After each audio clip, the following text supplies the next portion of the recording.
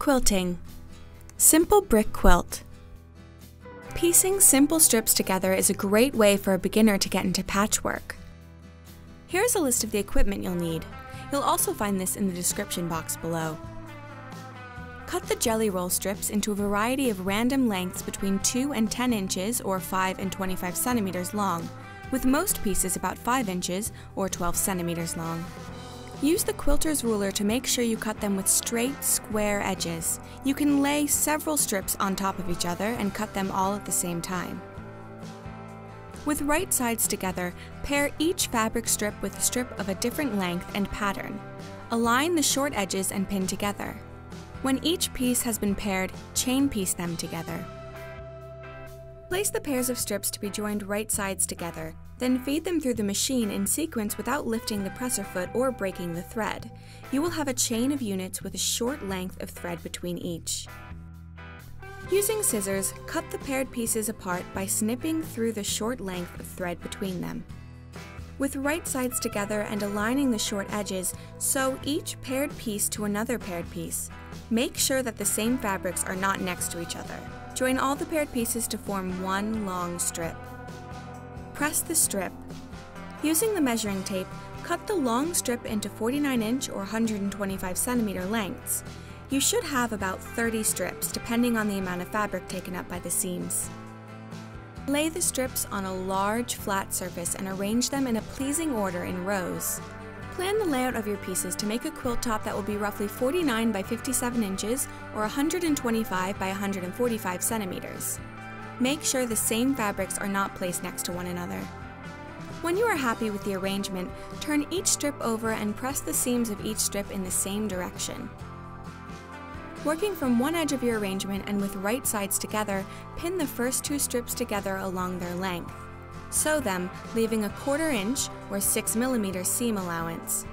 Join 5 strips together in this way, then repeat until you have about 6 pieces, each consisting of 5 joined strips. Your final number of pieces will depend on the number of strips you started with.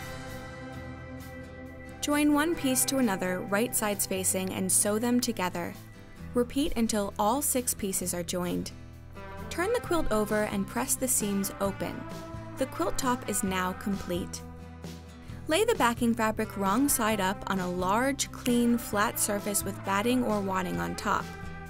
Smooth out the two to make sure they are not bunched or folded, then lay the quilt top on the batting.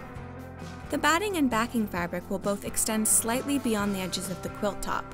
Starting from the center and working outward, pin all 3 layers together using safety pins. Make sure that all the layers lie flat and check that the underside of the backing fabric also lies flat. Quilt in the ditch along every 6th strip. Quilting in the ditch.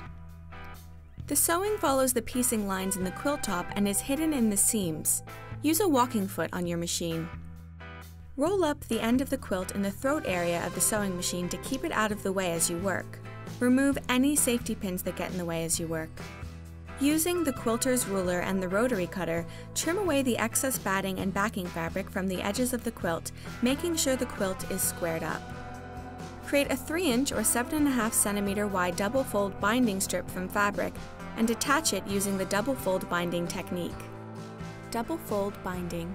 Cut strips of binding fabric 6 times the desired width of your finished binding, plus a 1/4 inch or 6 millimeters extra.